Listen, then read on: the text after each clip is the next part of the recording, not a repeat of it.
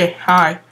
So, welcome in our first Adobe Photoshop tutorial. Okay, this tutorial will be about extracting an object out of a picture, like this butterfly.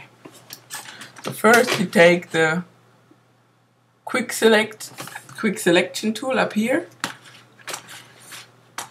Oops, sorry. The quick selection tool is that tool up there I would say it's a wand, but it can be whatever it looks like a wand a bit. So this tool just you can make it bigger up here with brush diameter up and down. But that should be okay. So now just start.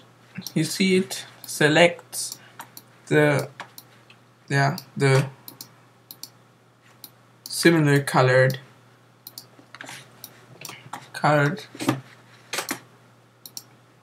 similar colored parts in your picture. So I'll do quick and dirty, but for a better effect you just need to really take a smaller brush and be really careful. You see the head of the butterfly is blurry, so that's bad too, but I just took this picture because it's really this really orange butterfly just sitting there in the green. So okay. Now you go to layer, duplicate layer. Okay, and just press OK. Now you have this selected, you go to edit, cut. Now you cut the butterfly out of, you see it here, out of the picture, but you have the background picture which is now showing the butterfly.